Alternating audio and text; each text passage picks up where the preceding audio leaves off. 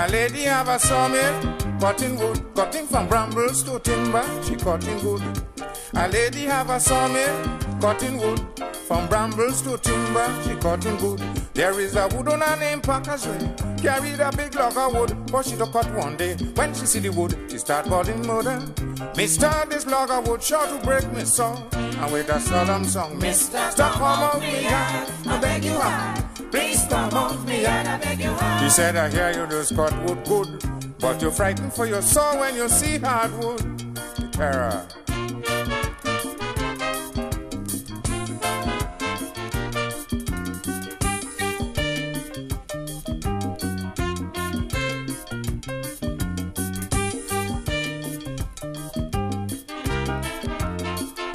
The lady turned her back and went inside, because to cut this log of wood she would not decide. This time the woodman waited, courageous, and only gazing at the lady so serious. He begged the lady like a child to cut the wood. The lady replied, Mister, my soul is not so good. He said, Madam, you could use some grease. Just take your time, you could cut this log piece by piece. And it's to hear she with this, Mister, come out me yard, I beg you hard. Please come out me yard, I beg you hard. He said, I hear you just cut wood good, but you're frightened for your soul when you see hardwood. The terror.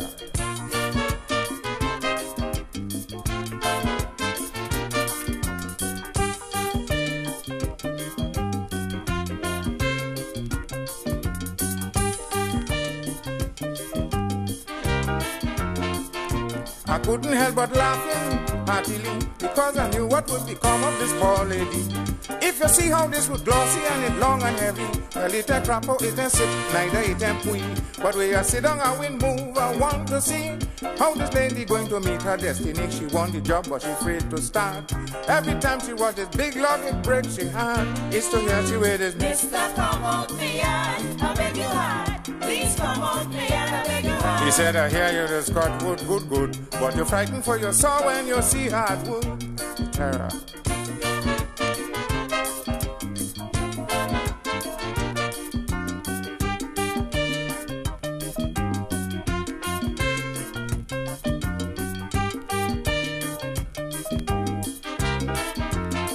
Eventually the lady decided to start, but every effort that she made was with a broken heart. So she checked up on the carriage and breezed down the saw, telling the woodman after this log will bring back more.